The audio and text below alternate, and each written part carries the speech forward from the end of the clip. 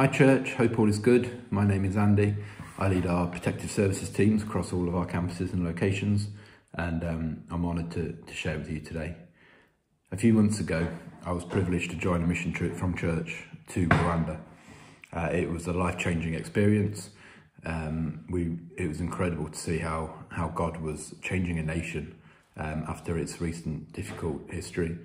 We really did witness how God was moving in villages that we visited, particularly with the power of forgiveness, getting communities to come back together again, forgive each other for the atrocities that have happened in the country before. And it really blew your mind, in all honesty.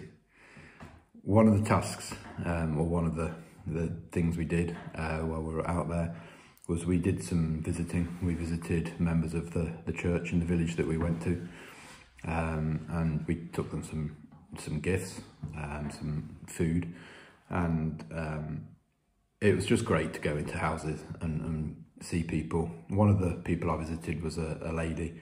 Her husband was out working and she got a couple of kids, and we just sat in her lounge, and she was really touched that we were there with her and talking to her and interested in her and what God was doing through her lives and what she does in church. But before we left, we asked if we could pray for her. We asked her what she wanted prayer for, and she asked for prayer in three areas, which we prayed for with her before we left. Physical healing in herself and physical healing in her husband.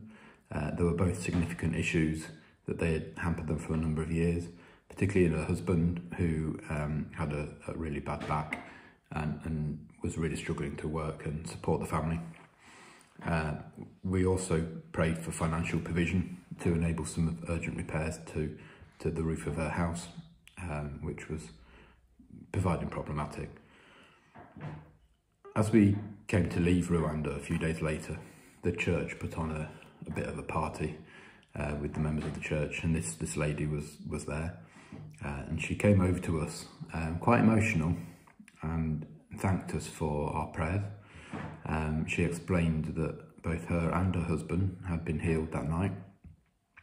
Her husband came home from work, in fact, fit as a fiddle, in complete shock at what had happened, and it wasn't until she told him that we'd prayed for him that day and for healing that the penny dropped as to what had actually happened. Somebody also put just enough money under their door to fix their roof that night as well. So God had answered all three prayers that we prayed for, which was absolutely awesome and really good to hear. However, it challenged me quite a lot. I have faith that God can change things, but in my day-to-day life, I don't tend to see those sort of miracles happen. Galatians 2 verse 20 says that the power of Christ lives in us.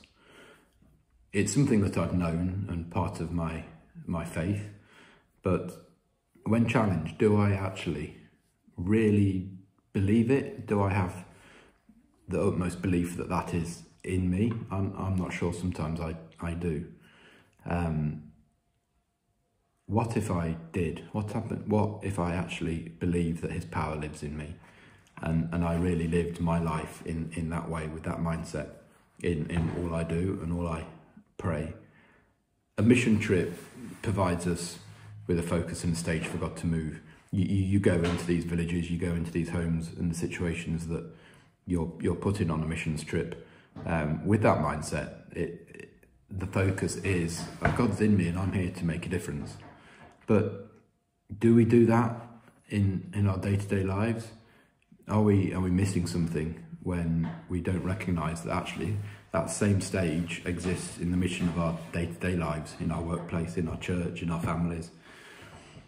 I want to encourage you not to just pray that God is with you in a situation, even though sometimes that is the only thing that you can pray in the desperate situation that you might be in.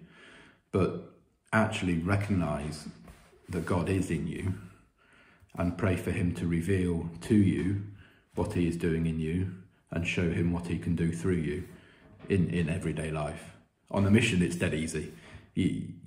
Particularly when you go to somewhere like Rwanda, you see the need, you see things that you feel need prayer for and action, and we went and did up houses and put water supplies in. But once you meet the people, you realise that they were living a life filled with belief. In some of the situations they're in, they really had to believe in it to keep their mind going and to keep faith going, but also to keep their focus on God. How different would those things look in your life if you believed that Christ was living in you and he was using you in that situation, as opposed to just praying that he's there? I think the focus is quite important and will change how things are perceived in your head and how you view things. God, I just pray that in your life you see what God has in store for you. You see how God is working through you and the plans he has over you, so that you can make a change. Thank you so much for listening. I hope to see you at church on Sunday. Thank you.